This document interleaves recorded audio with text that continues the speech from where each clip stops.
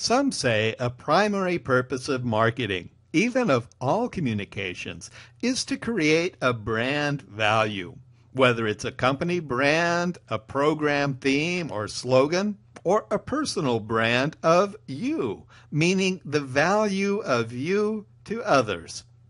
So let's take a look at branding and the gravitational center it provides to much of our work as business communicators. Much of what we write in our communication campaigns has to do with increasing brand awareness and hopefully boosting our brand value and competitiveness in the marketplace. Branding is typically achieved through our efforts in marketing, advertising, public relations, direct contact, through just about any means where you can get your image and your associated message out to the general public, a targeted audience, or even a single person. Well, here's a standard textbook definition. A brand is any name, term, sign, symbol, or design intended to differentiate the goods or services of one seller from those of another. In other words, what's so special about you? Here's a quote I've always enjoyed from a mutual fund manager in Chicago. And he says, Harley Davidson is maybe the best brand name in the United States.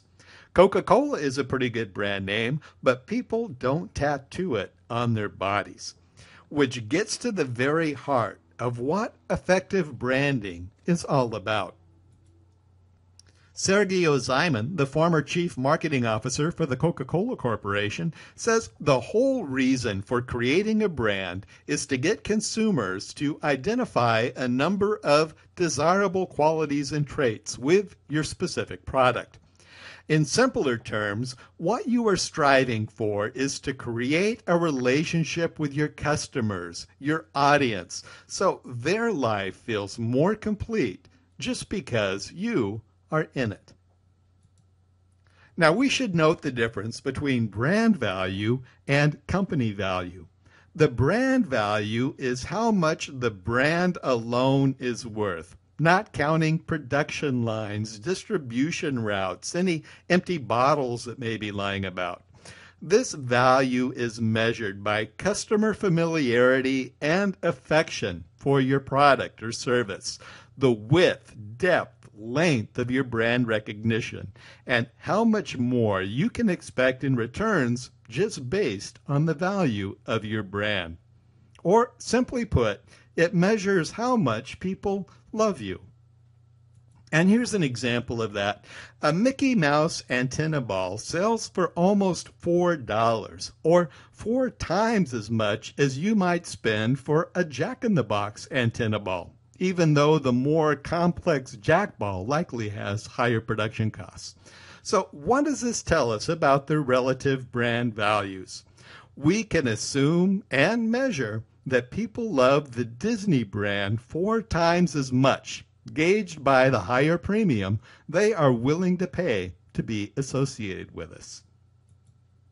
Now, you, of course, can brand companies, products, and services. You might also brand organizations and for social programs with their associated messages, such as only you can prevent forest fires, just say no, or please don't litter. Government parties around the world are a brand of sorts, identifying their association with the left or right or liberal or conservative or environmental positions. And let's consider that you yourself are a brand. Your name becomes associated with all that you are. Your stock value can rise and fall to an employer or within an organization. People can know and love you more or less according to how well you maintain your own brand value. So that's a quick look at the concept of branding. I hope it does you some good. Here are some links to pages with free materials that you might find useful, those that I share with my students at universities in California. And we'll see you the next time.